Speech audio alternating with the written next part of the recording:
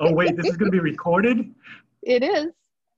It is. So if anyone doesn't want their sweet face showing, you can shut your camera off, but we're mostly just looking at Sean. Yeah, great. Um, so I don't know if you read in the chat, anybody that's on here from Quashnet or Coombs, you can actually leave because we won't be going over anything that will be pertinent to you today because your schedules are not set. So there's nowhere that you can go. On top of that, the high school people do it completely different. So even if you wanted to sit in and listen, you'd be getting all the wrong information. And once your schedules are set, we'll reschedule this for next week. Also, anybody on here that is looking for admin help, that's not going to be covered today either. This is just going to be, well, I mean, part of the admin side will, but only as far as it relates to teachers. I won't be able to go into a lot of detail on the admin side since teachers won't see a lot of those things anyway.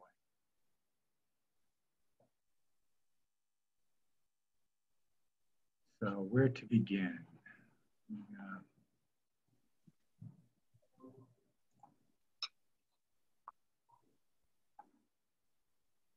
I'm going to hit mute so it stays on you. Yep.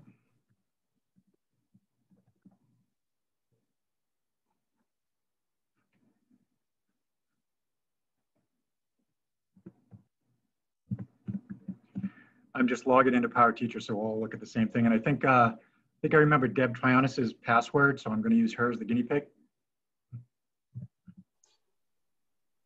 That's fine. I'm glad you remember mine.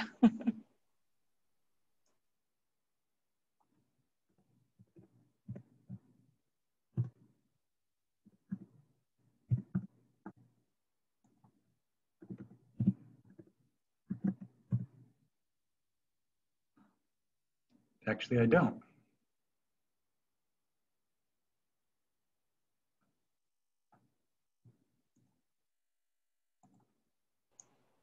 You want me to send it to you privately?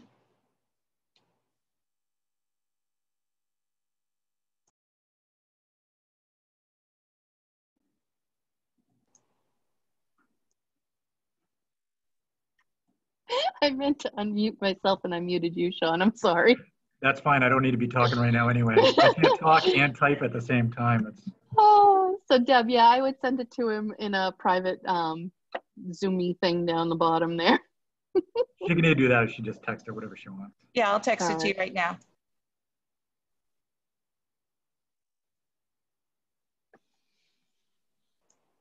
Wait, just to be clear, you want the PowerSchool one or the Google one? The PowerSchool one. Okay. Okay, hold on.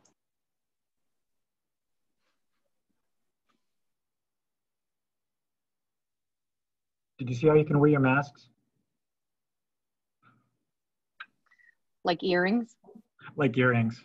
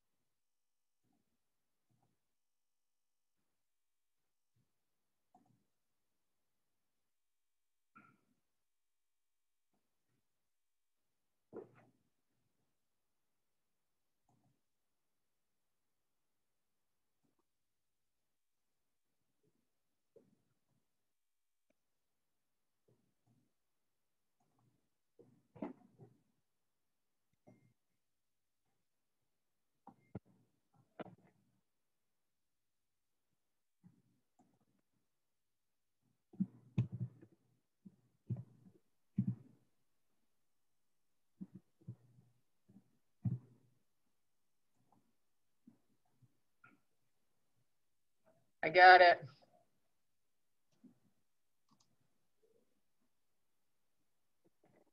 Awesome. Susie? Yep. Can I? Go ahead, Elizabeth. Yeah, you can ask. Can you Sean's getting himself, yeah, Sean's getting himself logged on. Right, So you have a bye. minute. Okay.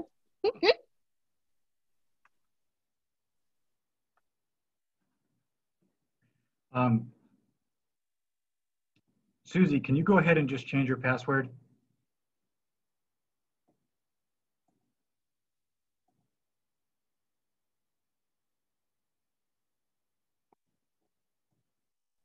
Change mine or change Deb's? Change Deb's. To just Mashpee? Yeah, Is you- Mashpee. All right, whatever. and then you'll, all right. Yeah. Yep. Give me 2 seconds, maybe 3.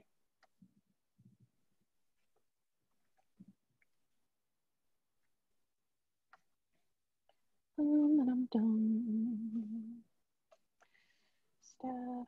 Just so everybody knows, this is not easy for tech directors either. Oh, they know that now.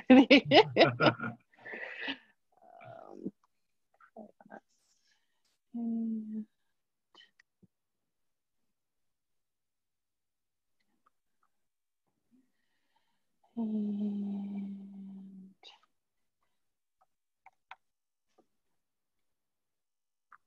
all right, I changed it to Mashpee with no capital M, and then you can plug in the new secure one that she just gave you.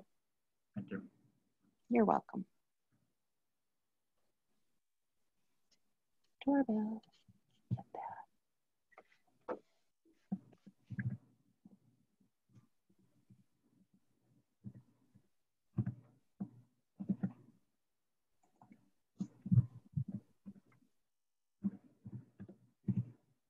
Jill, Sean's just getting logged in.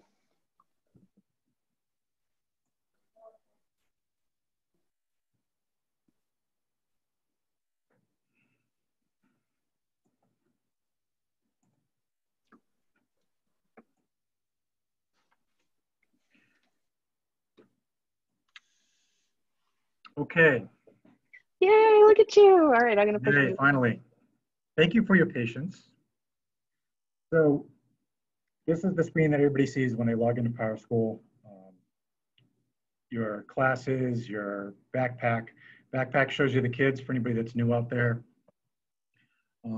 There's a print tab over here. But basically what I'm going to go over today is just how to get your students set up in PowerTeacher Pro. Because that's usually where all the problems stem from. For anybody that's brand new to the building, I'll be seeing you individually to give you some more information. But for these purposes, I'll just be going over the basic PowerTeacher Pro setup. Pretty much nothing has changed from since we started this, other than some of the screens might look a little different. I need to move this down a little bit. The first thing you'll notice is up here in the, right below what is basically your initials, you'll see where it says Y1.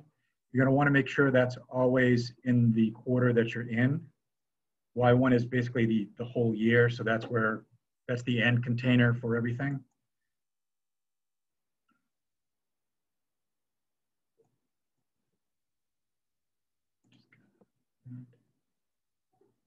So I'm just moving into Q1 because that's where most of you will be doing all your work. I'm going to start in settings. I'm going to start with display settings. I'll follow up with the document that I probably already sent you, but I'm going to go through it one more time and just make sure everything is still valid. For you guys, you will show traditional grades. Pretty much, I've forced this part of the setup down onto you from the district. So all of your assignments should start this way, but it would be good just to go here and take a look to make sure like new assignments start checked, make sure they're going to be auto-calculating. The only time you would do that to go uncheck if it was something that you wanted to make sure that that wasn't going to be auto-calculated. So I don't know what that would be for, busy work, whatever. And then last name first, that's kind of your preference, but that's usually what everybody goes with. So in the display settings, there's really not a lot to change unless you plan on not showing standards or showing standards on assignments. That all depends on how your class, if you have to put standards in and stuff like that.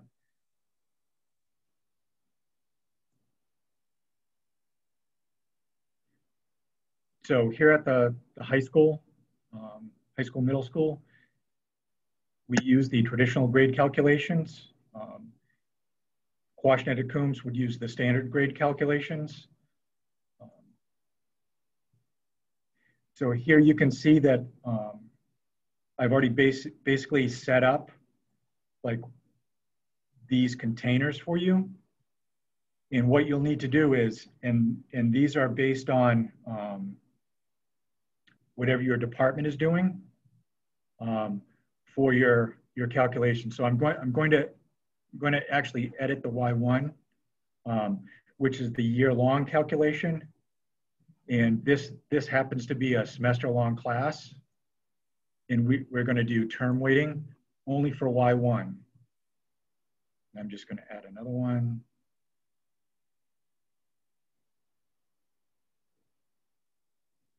And you see it's fairly smart. It's actually adding the next semester, or the next quarter in this case. That would be the exam, the midterm exam.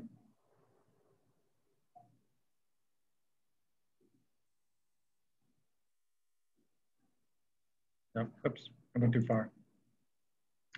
So for your semester long courses, you'll see, and this is works both ways, whether it's a semester 1, semester 2, right? So semester 1, you have quarter 1, quarter 2, and Hey, exam. Sean, Yes. I'm so sorry to interrupt you. So I just got texted that Mark is doing his meeting right now, so that might explain why there aren't very many people in the room right now.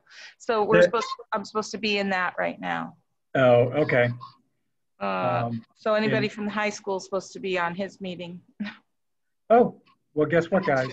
Thank you for joining me today. I'm sorry. No, that's okay. I'll send out the information, hard copy, and then we'll go over this one more time live. Yes. Okay. I Sounds am good. going to save this. I'm going to save that for you, Deb. Okay. Thank Sean, you. Sean, Yeah. I would keep going, even just you and I in here, as if you're teaching a room full of people, because I'm recording it anyway, and then they can watch it afterwards. Right. Beautiful. Good idea. Gotcha. Yeah. All right. See you So guys. Bye-bye. Bye. Bye. Thanks, Deb. Take my earring off. Okay, so based on what your department is saying, actually, let me step back. So in the Y1, everything is this is going to be standard for everybody.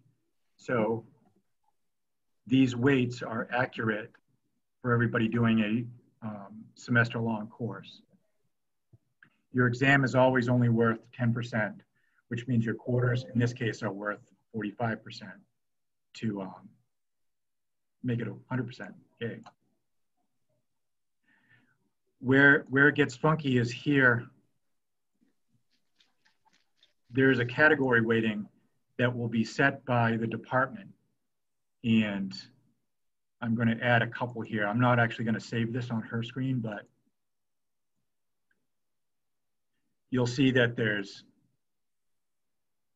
for Deb and her department, they have these 3 specific categories that their assignments are based on it, and this would provide the weights for whatever those are. So what I'm going to do is I'm just going to add that 3rd one. And so what you would have is, based on your department, you would have different, you may have different items here for your categories. And your department head will say, okay, their projects are worth, 30% of their grade, their participation is worth 20, and their portfolio, which is a huge project, is worth 50%. Not that that's what it is, but that's basically where you change those numbers. You don't have to change anything over here. It's just basically this weight when you're doing these. This is preferential preference for individuals. You can decide to drop the lowest overall or drop the lowest by category. That's up to you, or maybe it's decided by the department. I actually am going to save this for Deb and mess her up a little bit.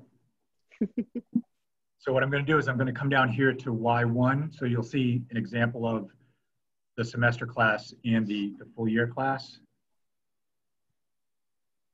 And as you change it to term weighting, you can see it automatically adds, like I said before, but this time you have a little bit more.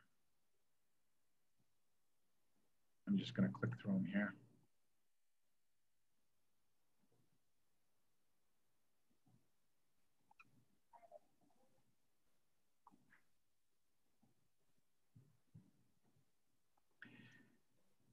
So again, what they're saying here is each full quarter is worth 20 and your exams are worth 10. And everything adds up to 100. And this is probably the only thing that can be a gotcha, but it is set by me. But if you were to change it to term weighting points, your calculations wouldn't make sense. So when somebody tells me that PowerSchool is not calculating correctly, it's only because, I'll say someone told it to calculate incorrectly.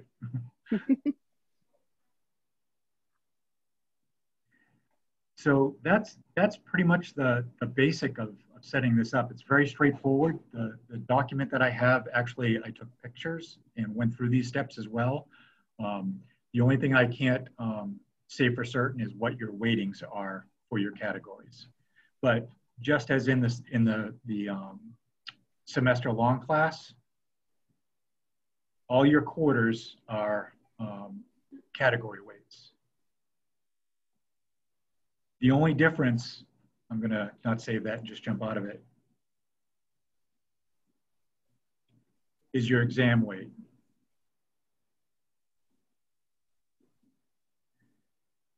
So you can change this to 100 if you want, but the weight is already 100%. And if you leave it at total points, it will calculate correctly, which is why I didn't go to it in the semester one.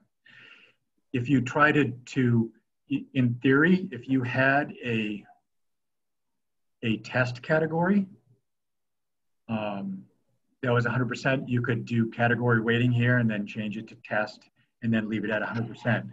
But the way I've set up the push down to the system is it's total points, it's 100%, and then we just let the year long do the averaging for us. So it's best not to really touch this one. This wasn't always the way it worked. I was able to do a little bit more from the district to push down on certain things. So I would kind of leave the exams alone unless for some reason, you know, something happens and you need to double the weight. Say you wanted to say, well, that was a really tough exam, and you know, I want them to make that count 200%. So basically, what this would do is count it twice. I'm actually going to remove that because I don't want to mess her up. Somebody say something? Yeah. I'm looking at Sean O'Connor. I'm looking at my classes. It doesn't look like they're set up. Yeah. So at the beginning, we threw it in the chat, Sean. This is not for you guys because you're not set up. We didn't know that. We didn't know it would be like this today. So I'm going to have a separate one with you guys after we're sure that everything's set up on your side. Okay.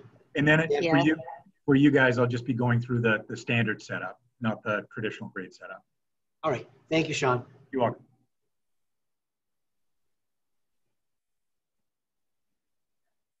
Okay, so let's get out of these the settings page for now. If you were here to ask questions, we could go back, but.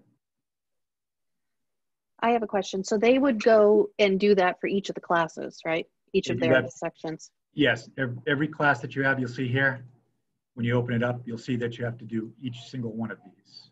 Yep, I just wanted to make sure that was clear. Yeah.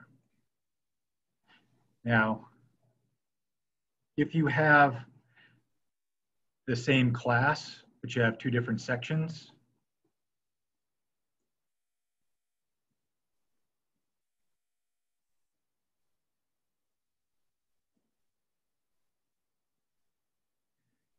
so if say her fashion design one had the same categories and was going to be set up exactly the same, she can copy all of those settings to another class.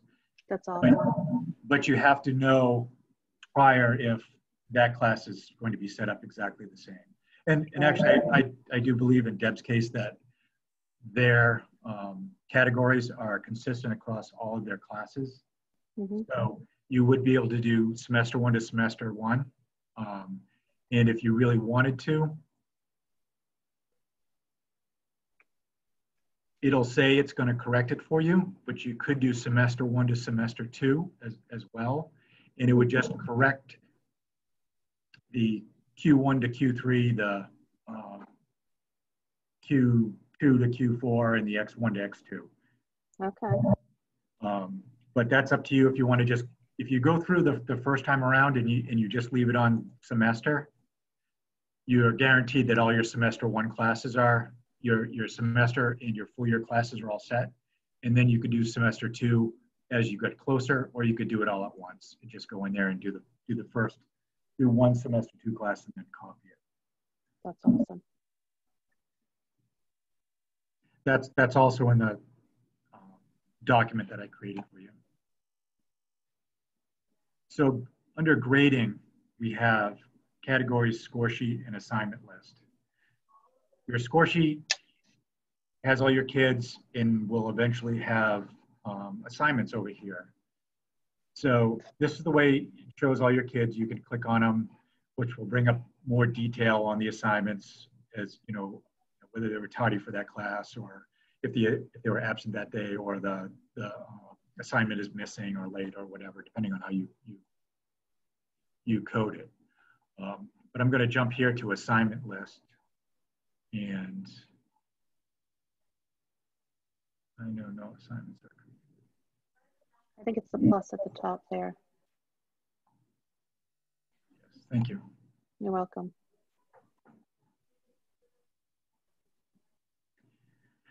So as you can see, it's automatically choosing the first day of the first day kids are here. When you want to do the due dates, you can have them due the same day. That's really whatever you want to do. This due date doesn't necessarily hold anybody to anything other than if you put a realistic due date in there, it'll remind you that that item was late if you go to put something in. So I know some of you wouldn't even want to put a date in there. It's required.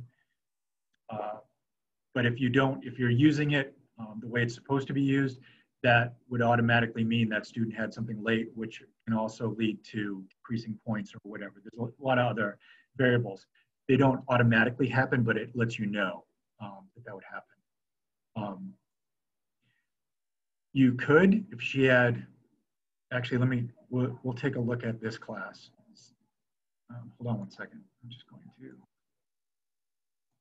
jump down here. I'm going to hit this plus. So as you see, Deb has a couple of sections of pottery. So, of course, maybe I just saw pottery 1 and pottery 2. I lied. I thought these were a couple of pottery 1s, but we'll use it as an example. She could select these, say those were all pottery 1s. She could select all 3 of those potteries and create a project with these dates, and it's one assignment that will be pushed out to all 3 of her classes.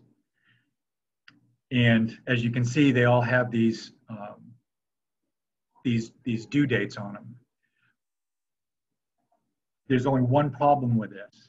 Basically what that does is creates an assignment that's linked between all of those classes. And if you change that in one class, it'll change it in all. So if you have one class that is falling behind, you would have to manually come back in and identify that one class and change the due date on that. Otherwise, it'll age out for them. And although it won't actually affect anything realistically, it'll prompt you to say that that's late. Even though you know you wanted it, you're giving them more time. So this is good if you keep this date far out enough where you know they're going to have it done prior. It'll save you time, because if you do have sections of the same thing, you can create one assignment that's going to all the students. All your sections. While we're in this assignment, I'm not going to. You could assign weights to different assignments depending on how you wanted to weight it. In most cases, your points here are based off of, in this case, this would be saying whatever assessment I'm using on this assignment is going to be based off of a 10 scale. The best way is to always leave it at 100. I'm not telling you you have to do it that way. I'm just saying people will get involved with, you know, having 13 questions and then say, well, they think things are off, but you're doing math when you're doing this, right? So your scale, ultimately, it's going to convert everything to a percent anyway. So it's probably best to leave it out of 100 or out of 10, just to keep it easier on you. But realize that if it's out of 10, you know, a 6 is a 60. It's not going to change it to like a 65 or a 67. You're not going to be able to give those extra points that may or may not be needed later on. Standards, I think I'll have to send out another thing. These are the expectations, the standards. These were set up a while ago, and there's a list that I'll be sending out that says, if you're in this department, these are the standards you're looking at. But you would check these off. So now these standards are assigned to that assignment, which means, and because I selected project, chances are collaborative work skills would be one if they're working together, or if it was an independent project and needed some, just some assistance, you might add this one, and then self-direction. I mean, it kind of makes sense. So that's based off what your assessment is at the end of that assignment. I'm trying to think what else I can show in here. This would be a little different, and this is a little bit more advanced on this page. So you can create groups of students that you could give specific assignments to at specific levels if you needed to. This is the piece that gets into a little bit more individualization of the class. If you have one student that excels in something, you could give them specific assignments that you're not going to give the other class and grade them based on that. We haven't used this piece, but it's always available. And if you want to explore further, I would go into that with you on a one-on-one basis. Your publish are all set to do immediate in the settings. That's the way we have them set. But you could publish that assignment on a specific date if you wanted to say, take one day and fill out, you know, I know I'm going to give all these assignments, but I don't want my screen crowded with all these assignments or the students crowded with all those assignments.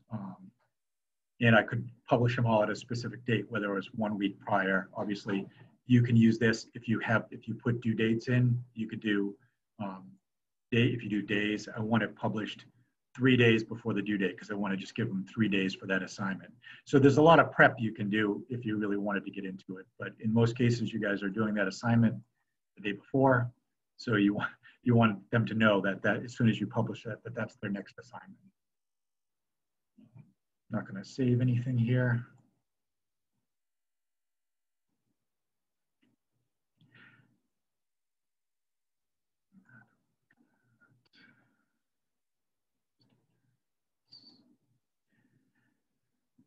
When you do student views, you can go by student in a summary view.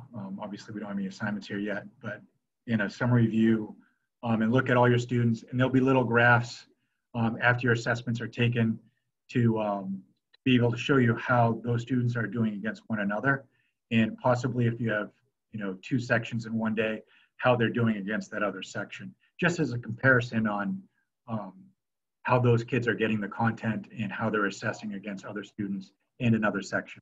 Maybe there's another section that you did something, your instruction was different for them as it was for this class, and now you're seeing that as results in assessment.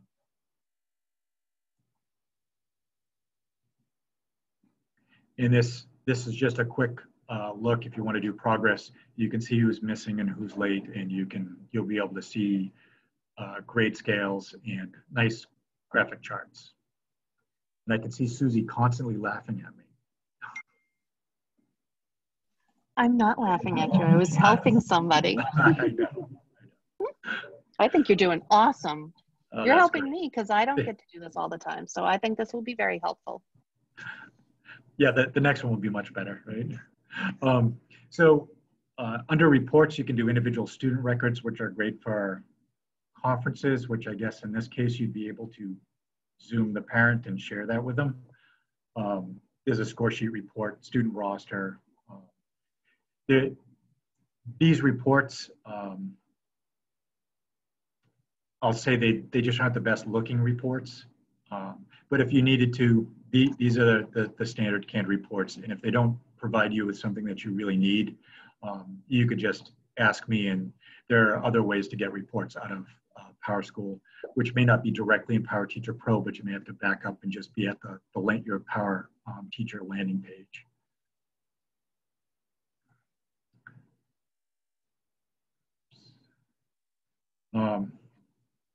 You probably won't be using any of these, right? I mean, that'll bring you back to the PowerTeacher portal, which I'll do just so that it brings you right back here. I know that the daily bulletin, because it's been redesigned, we've never used it in the past, but because of the way it's redesigned, there may actually be content here, which will pop up right here. And I don't know what they'll use it for, maybe alerts or just the morning message. But we may be using that more often. And if you don't see it when you first log in, you can always check it from here. Meals, that's not important for us. I'm not going to go into recommendations right yet because they're really not due until after January, and you won't be using it for a while.